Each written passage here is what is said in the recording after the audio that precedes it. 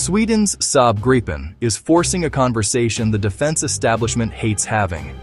The narrative has long been that only the most technologically advanced, most expensive fifth-generation fighter can secure a nation's skies. Yet, the Gripen's continued success and smart evolution present a starkly different reality. This is not a story of a second-rate jet. It is the story of a highly capable, cost-effective, and strategically brilliant alternative that exposes the F-35's most glaring weaknesses. The Gripen is not a show horse designed for air shows and political photo ops. It is a workhorse. Let's cut through the noise and talk dollars and cents, because in defense procurement, the budget is the ultimate arbiter of strategy. The sticker price is where the comparison begins, and it is a stark one. While both the F-35A and the Gripen E can be found with flyaway costs in the 80 to 90 meter range, this figure is often misleading. The F-35's associated costs, from specialized ground equipment to infrastructure upgrades and initial spare parts packages, often inflate the real acquisition cost significantly. Saab, on the other hand, has built its export model on offering more transparent, all-inclusive packages that often bundle training, initial support, and weapons, making the upfront investment far more predictable for budget-conscious governments. The real killer, however, is the operational cost. This is the metric that determines how often you can actually fly the jets you buy. A single Saab Gripen E can be acquired for an estimated $85 million, while a Lockheed Martin F-35A's flyaway cost hovers around the same figure, but often with a much higher lifecycle price tag. More critically, the Gripen E's cost per flight hour is estimated to be under $10,000 for some operators, while the F-35's is still stubbornly stuck above $36,000, with a target of $25,000 remaining an aspirational goal. For a country like Canada, which faces the monumental task of patrolling the world's second-largest landmass and the immense expanse of the Arctic, these numbers are not just details on a spreadsheet. They represent the fundamental difference between having a credible, persistent air presence and owning a small fleet of exquisite, hangar-bound assets. The Gripen is a product of Swedish strategic thinking, a philosophy forged during the Cold War under the constant threat of a superpower neighbor. In stark contrast, the F-35 Lightning II is a marvel of American technological ambition. It is a stealth aircraft, a flying sensor node, and a data fusion powerhouse designed to penetrate the most contested airspace on the planet. Saab designed a light single-engine multi-role fighter that didn't require pristine, sprawling airbases. It was built to be dispersed to operate from short, improvised runways and even stretches of public roadway. Its maintenance was designed to be handled by a small team of conscript-level technicians with minimal specialized equipment. This philosophy of resilience and operational flexibility is baked into the Gripen's DNA. It is a machine designed to be used frequently and in harsh conditions, offering a level of readiness and sortie generation that more complex aircraft simply cannot match without an enormous logistical tail. It is an apex predator, but one that requires a very specific, very expensive habitat to thrive. Its suite of integrated sensors and its ability to network with other assets on the battlefield are genuinely revolutionary. However, this unmatched capability comes at a price far beyond the initial purchase cost. When we strip away the cost and look purely at what these jets can do, the picture becomes more nuanced. The F-35's primary selling point is its very low observability, or stealth. This is a game-changing attribute against advanced integrated air defenses. The F-35 was designed to be the tip of the spear, kicking down the door by neutralizing enemy radar and surface-to-air missile sites, so that other, less stealthy aircraft can operate more freely. Its ability to penetrate contested airspace, gather intelligence with its powerful sensor suite, strike targets with precision before the enemy even knows it's there, a capability the Gripen cannot match head-on. The Gripen, however, was never designed to be a stealth door kicker. It is a multi-role fighter that excels at a different, but equally critical, set of missions, an exceptional air-to-air platform, particularly with the Meteor long-range missile. For defensive counter-air, the mission of protecting a nation's airspace, the Gripen is formidable. Powerful radar, advanced electronic warfare suite, high maneuverability, It can also perform strike missions, anti-ship missions, reconnaissance missions. This raises a crucial question of mission priority for Canada. The RCF's likely day-to-day mission is not penetrating Russian or Chinese airspace. It is air policing under NORAD. The weapon loadout presents an interesting trade-off. To stay stealthy, the F-35 carries fuel and weapons internally, limiting payload. In non-stealthy configs, it can use external pylons, but that negates stealth. The Gripen carries a substantial, flexible array on 10 external hardpoints. Diagram: Gripen E versus F-35A loadouts highlighting Gripen's external stores. Air-to-air munitions, air-to-ground munitions. For many scenarios, more missiles in the air is a significant tactical advantage. As of 2025, the F-35A's cost per flight hour remains stubbornly high, with the U.S. Air Force reporting figures that can exceed $36,000. The long-promised goal of $25,000 by 2025 has not been met. In comparison, operators of the Gripen C and Gripen D report cost per flight hour figures as low as $4,700 up to around $8,000. Even the newer Gripen E is projected by Saab to operate for well under $15,000 per hour. This isn't a small difference. It's a chasm. It means a nation could fly 3 Gripen sorties for every single F-35 sortie for the same cost. This operational cost differential has profound strategic implications. Pilot proficiency is not a given. It is earned through constant, rigorous training. A lower cost per flight hour allows for more flight hours, which translates into sharper pilots, better tactics development, and a higher state of overall readiness. Furthermore, sustainment costs of the F-35 are tied to a U.S.-controlled global logistics system known as ALIS, now ODIN. This system dictates mission planning, maintenance scheduling, and parts ordering. While it offers a massive shared supply pool, it also removes a degree of sovereign control. Nations become dependent on this global network, which can be a strategic vulnerability. The Gripen's emphasis on simpler maintenance and fewer proprietary components offers nations a greater degree of logistical independence. That allows for predictable long-term budgeting and ensures readiness isn't solely dependent on an international supply chain that could be strained in crisis. A fighter jet is only useful if it can fly, and the ease of maintenance is a critical, often overlooked factor in a fleet's combat effectiveness. Design philosophies of the Gripen and F-35 diverge dramatically. Gripen was designed for ease of maintenance in austere conditions. Saab engineers were tasked to enable rapid field servicing. Refueled, rearmed, engine swapped by a small team with standard tools in a remote location. Result: remarkable turnaround times. A Gripen can be refueled and rearmed for an air-to-air mission in under 10 minutes, maximizing sortie generation in high-tempo conflict. Maintainability has massive implications for Canada, especially Arctic operations.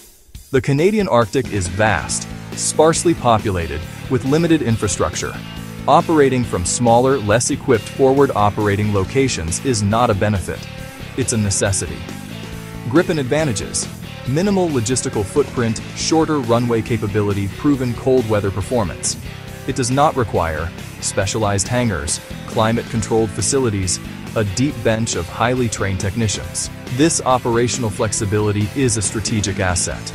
The F-35, on the other hand, is a notoriously maintenance-intensive aircraft.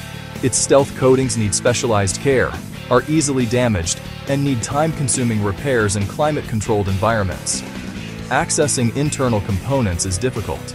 Many repairs require proprietary diagnostic tools and connection to the ODIN logistics network. Section 6. Pilot in the loop. Training and operational tempo. The most advanced fighter in the world is useless without a highly proficient pilot in the cockpit. The path to creating and maintaining that proficiency is paved with flight hours. Gripen versus F-35. Two very different realities for an Air Force. The Gripen's lower cost per flight hour allows a much more robust training syllabus. More hours in the air mean more practice with complex maneuvers. Weapons employment, tactical decision-making. Pilots move beyond basic qualifications and master the art of air combat. They build instinctive skill decisive in a real fight. High operational tempo fosters a healthier, more experienced cadre of instructor pilots. When flight hours are scarce and expensive, as they are with the F-35, training can focus on maintaining currency rather than advancing skills. The F-35 program mitigates with heavy reliance on advanced simulation. Full-mission F-35 simulators are incredibly immersive. They can link with other simulators for large-scale coalition operations. That allows pilots to experience scenarios too dangerous or expensive to fly live. Still, there's fierce debate in the fighter pilot community about over-reliance on simulation. There's no substitute for the feeling of G-forces, or the nuances of handling the aircraft at the edge of its envelope, or the real-world friction of a live mission. Saab, the Swedish Air Force. Both use advanced simulators, but their philosophy is balanced by affordable real flight hours. Gripen's design eases transition from trainer aircraft. Its flight characteristics are more conventional. The F-35's fly-by-wire is so advanced, pilots say it's like flying a computer rather than an airplane. For Canada, the choice affects the entire pilot production pipeline. A Gripen fleet would train more pilots to a higher experience level for the same budget, ensuring a deeper bench of combat-ready aviators for Canada's commitments. Section 7. Politics and Paychecks. Industrial benefits on the table. The selection of a new fighter jet is never just a military decision, it is also a massive economic and political one. For any government, the promise of high-tech jobs, technology transfer, industrial investment. Both Lockheed Martin, Saab offer substantial industrial and regional benefits to sweeten their deals. However, the nature of these benefits differs significantly and reflects the underlying structure of each program. The F-35 program operates as a global partnership. Nations contribute to the production. Nations contribute to the sustainment of the global fleet. For Canada, partnership with F-35 has meant Canadian companies have secured billions in contracts to build components for every F-35 produced. This is a powerful argument for sticking with the program. It provides long-term, high-value work for Canada's aerospace industry. However, this work is distributed across a global supply chain, and Canada has no sovereign control over it. The work depends on the overall health of the F-35 program and on decisions made in Fort Worth and Washington. Its participation in a massive industrial machine as a component supplier, not as a prime partner with final product control. Saab's approach is fundamentally different, often more appealing to middle powers seeking sovereign industrial capability. Saab's classic offer, significant technology transfer. That creates a clear political choice for Canada. Continue as a successful but subordinate supplier in the F-35 ecosystem, or pursue a partnership that could massively boost domestic primes like Bombardier? A Gripen deal could mean final assembly in Canada, integration of Canadian-made components, integration of Canadian software, and long-term sovereign control over sustainment and upgrades. A powerful vision for a government championing a national industrial strategy. The political optics are stark. Deepen industrial integration with the United States, or forge a more sovereign partnership with a like-minded middle power. Section 8. Canada's Cold Awakening. A procurement saga re-examined. Canada's journey to replace its aging fleet of CF-18 Hornets has been long and torturous. The initial commitment to the F-35 by a previous government was derailed by controversy over soaring costs and a lack of a competitive process. This led to years of delay, a new competition, and a political climate where cost and transparency became paramount. The Gripen remained a serious contender for so long, even after Canada announced it would enter final negotiations with Lockheed Martin. That shows how potent Gripen's value proposition is. The Gripen shock is the realization that a logical, cost-effective alternative exists, making it much harder to justify the F-35's astronomical price tag and logistical demands. The reaction within Canada has been a microcosm of the global debate. Defense analysts, politicians, and the public have been forced to confront a simple question. What does Canada actually need its fighter jets to do? The answer, overwhelmingly, involves missions for which the Gripen is exceptionally well suited. Patrolling the Arctic, enforcing maritime sovereignty, meeting NORAD commitments, The F-35's stealth and deep strike capability, while impressive, seem tailored for a conflict Canada is highly unlikely to fight alone. This mismatch between capability and requirement has fueled skepticism about the F-35 choice. Public opinion and political statements in Canada have reflected this growing pragmatism. The debate has shifted from a simple best is best mentality to a more nuanced discussion of value and operational reality. Leaders who question the F-35 are no longer dismissed as being anti-military. They are seen as being fiscally responsible and strategically astute. Canada's reaction matters on the world stage because it is a respected NATO member and Five Eyes member with serious defense commitments.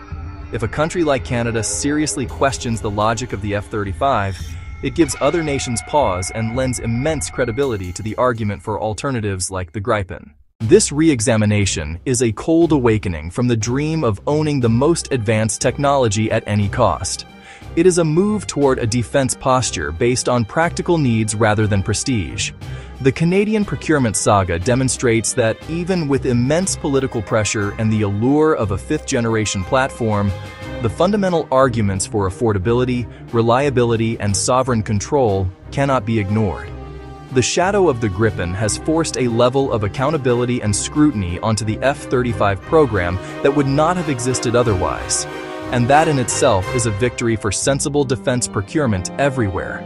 Section 9. The final verdict: pragmatism over prestige.